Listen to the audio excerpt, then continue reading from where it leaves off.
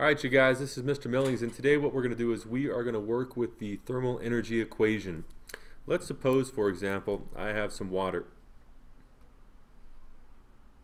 Alright, so I got some water here. And furthermore, I tell you that the mass of this water is 500 grams. So you know the mass of this water here. And I also tell you that the starting temperature of this water is 25 degrees Celsius. Alright? Furthermore, this water is going to be left outside on a hot sunny day, so this water here is going to absorb a certain amount of heat or thermal energy or Q. Okay?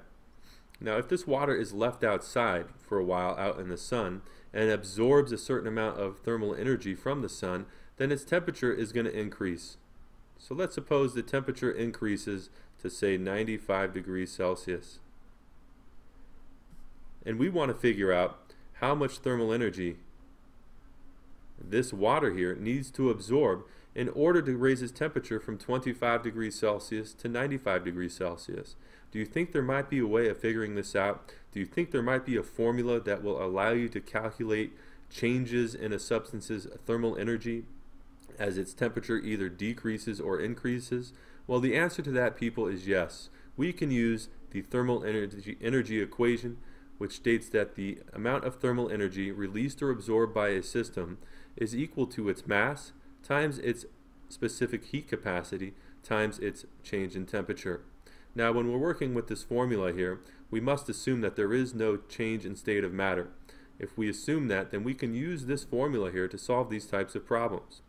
Alright, now for purposes of the examples we're about to give, we need to make sure that when we're dealing with Q, that the units are in joules, and when we're working with mass, when we're working with mass, that the unit is in grams, and when we're working with specific heat, that the unit is in joules over grams times degrees Celsius, and when we're working with temperature, that our temperature is always in degrees Celsius.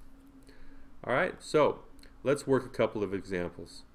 Alright, let's look here at example 1. In example 1 here, we're going to solve for Q when there is no change in state of matter.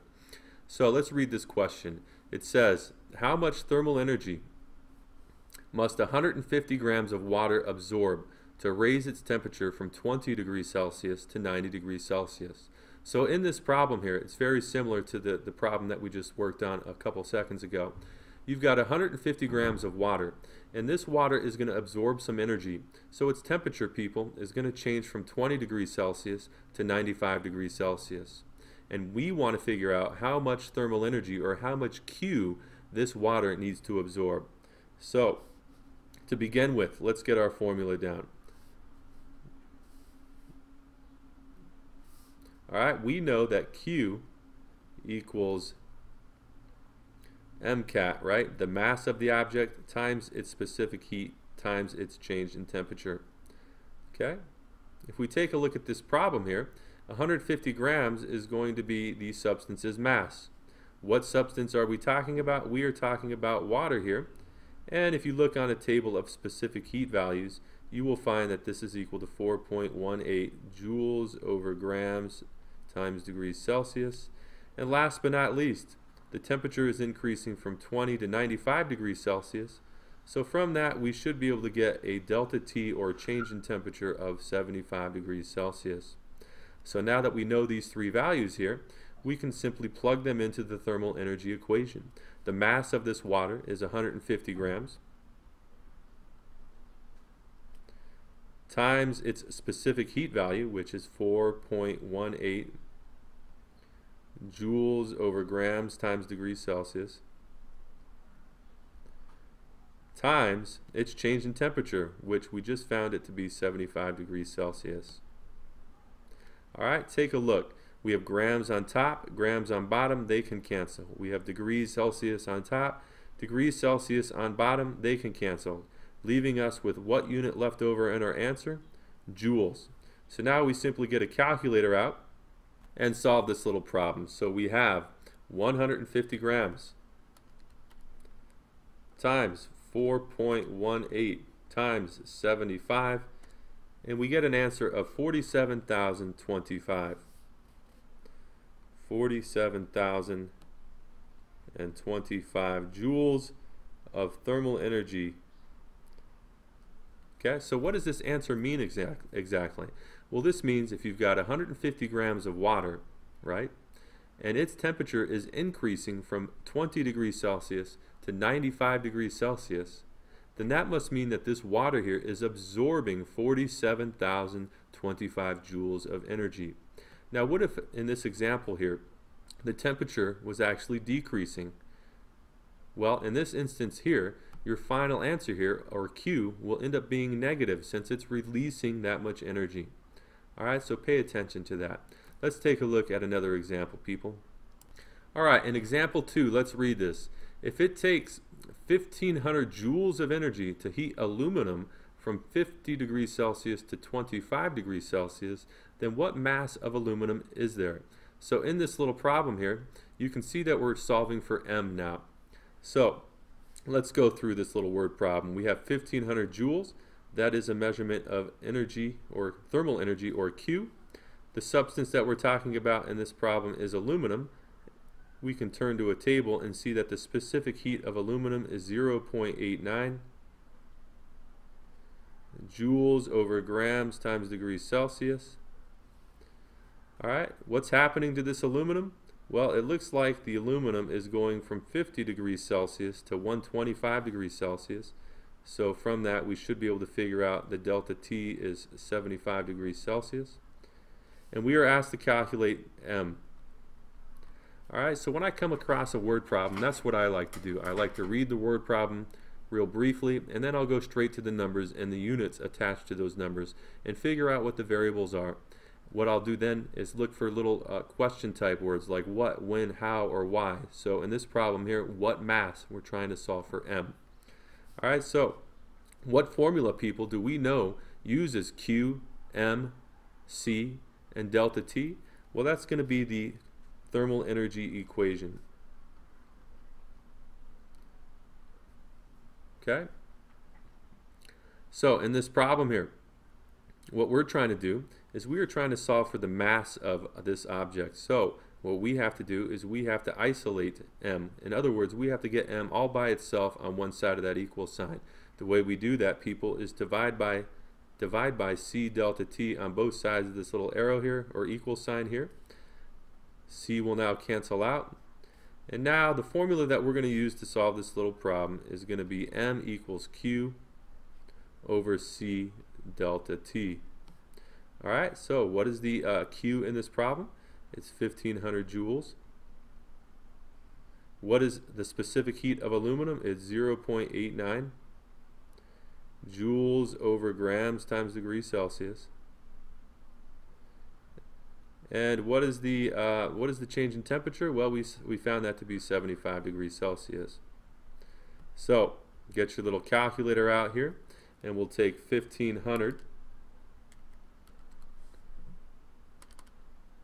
divided by 0.89 times 75, and we end up with our answer of 22.5 grams. I'm going to put the answer over here.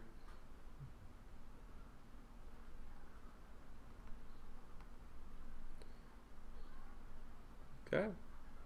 I simply rounded to the tens place in this little answer. If your teacher is having you guys take into consideration significant figures, please make sure that you do that.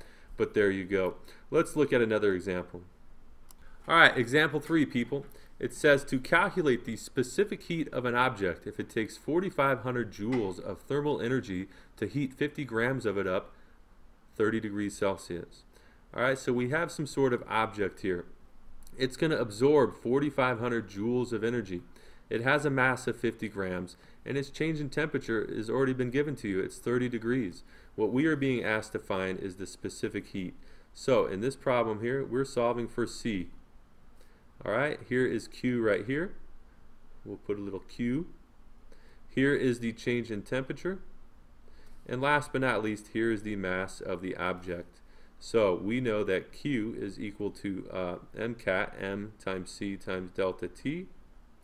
And in this little problem here, what are we trying to solve for? We are trying to solve for C. We are trying to get C all by itself on one side of that equal sign. So we need to get rid of M and delta T. So we divide both sides by it.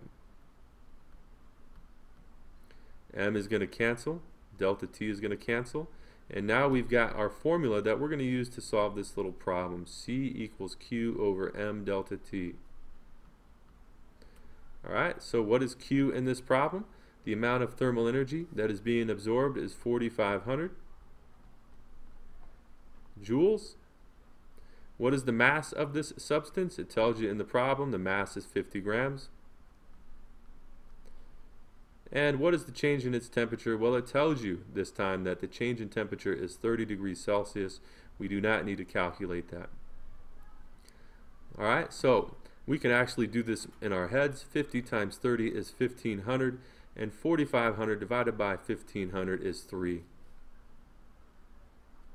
3 what? What unit of measurement will we have left over? Well, we have joules over grams times degrees Celsius. Grams times degrees Celsius. So there's our final answer. Now, what does this final answer mean, people? Well, this means that if you've got 1 gram of this substance and you want to heat it up 1 degree Celsius, it's going to take 3 joules of energy to do so. Alright, let's look at another problem here. Alright, in example 4, we are going to solve for delta T, or a change in temperature. So let's look at this problem. It says to calculate the change in temperature of 500 grams of aluminum if it releases 2,500 joules of thermal energy. Alright, so we have a chunk of aluminum here. It has a mass of 500 grams. This aluminum is going to release 2,500 joules of energy. So think about it. If it's releasing energy, what should happen to its temperature?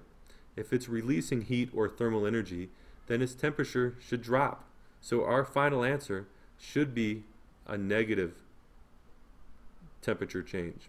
Alright, so let's jump right in here. We know that Q equals M times C times delta T.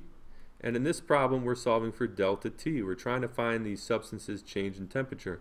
So we're going to have to eliminate M and C from this side of the equation by dividing by it. And what you do to one side of the equal sign, you must do to the other. This will now cancel. And so the formula that we're going to use to solve this little problem here is delta T equals Q over mass times specific heat. Alright, so let's go back to this equation here, this word problem here. We have 500 grams here. That is a measurement of mass. 2,500 joules is a measurement of Q, or thermal energy. And right here we're dealing with aluminum again. And from that we should be able to get our specific heat value. So let's plug these values in here. We know Q is 2,500 joules. We know the mass of this object is 500 grams. And last but not least, if you look at a table, or if you look in the last example problem, we know that the specific heat capacity of aluminum is 0.89 joules over grams times degrees Celsius. Alright, so take a look at what happens, people. We have joules canceling out. We have, with these joules here, we've got grams canceling out here. And that will leave us with our degrees Celsius unit. Okay? Last thing we forgot to do here. Take a look. The amount of thermal energy associated with this is 2,500 joules, but it's being released. We have to pay attention to that. If it's being released, then the sign of this right here should be negative. Alright, so don't forget that. That will be very important. So now I just get my calculator out and I take a negative 2,500 divided by 500 times 0.89, and I end up with a negative 5.6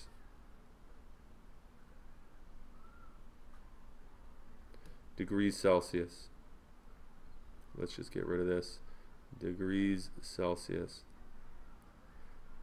Okay, so if this 500 gram piece of aluminum is releasing 2,500 joules of energy, it will be associated with a negative 5.6 temperature decrease. Let's look at the next example. Alright, people, in this problem what we're going to do is we're going to solve for a substance's final temperature. So let's read this problem here. It says 100 grams of gold has a starting temperature of 15 degrees Celsius. if it absorbs 1500 joules of energy, then what will its final temperature be? Alright, so let's see here. We have a chunk of gold here. Here's my gold, AU. And it looks like this chunk of gold has a starting temperature of 15 degrees Celsius. This chunk of gold also has a mass of 100 grams. And what's going to happen to this chunk of gold is that's going to absorb 15,000 joules of energy from some sort of heat source. Alright, what we want to know is if this chunk of gold absorbs 15,000 joules, what we want to calculate, people, is its final temperature. Alright, so what we first have to calculate then is its change in temperature. We will have to calculate its change in temperature first. If we know its change in temperature, we can then add the change in temperature, people, to the starting temperature, and that will give you your final answer, the final temperature. Alright, this problem is asking you to find the final temperature. Alright, so once again, we'll start with our thermal energy equation. We know that Q equals MCAT. And in this little problem here, we're trying to solve for delta T. So we must get rid of M and C by dividing both sides of this equation by M and C. This will cancel out. And now the chemical equation, or I'm sorry, the equation that we're going to use to solve this little problem here will be Q, or delta T equals Q over M times C. So what is Q in this problem? It's absorbing 1500 joules, so it should be a positive 15,000 joules. The mass of this gold is 100 grams. It says right here 100 grams. And last but not least, we're dealing with gold. And if you turn to a table of specific heat values, you'll find that the specific heat of gold is 0.13 joules over grams times degrees Celsius. So we'll put that right here. 0.13 joules over grams times degrees Celsius. Look what cancels out. We've got grams on top, grams on bottom. We've got joules on bottom, joules on top, leaving you with what unit left over? Degrees Celsius. So now I'll simply get my calculator out. I'll take 15,000 divided by 100 times 0.13, and I will end up with 1,153.8 degrees Celsius. Sorry, I'm running out of room here, people. Alright, so this is not my final answer, people. This is just the change in temperature. This is just the change in temperature, people. What we are being asked to find is the final temperature. So you must take this now and add it to your starting temperature, and that will give you your final temperature. So to get the final temperature, I will take the starting temperature of 15 degrees Celsius, and I will add my change in temperature, 1,153.8 degrees. I'll get my calculator out, and this is equal to 1,168.8.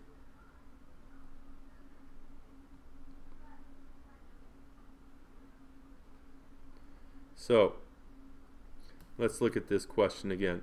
If you've got a chunk of gold that has a mass of 100 grams and it absorbs 15,000 joules of energy and has a starting temperature of 15 degrees Celsius, it's going to heat up to 1,168.8 degrees Celsius. That is what its final temperature will be.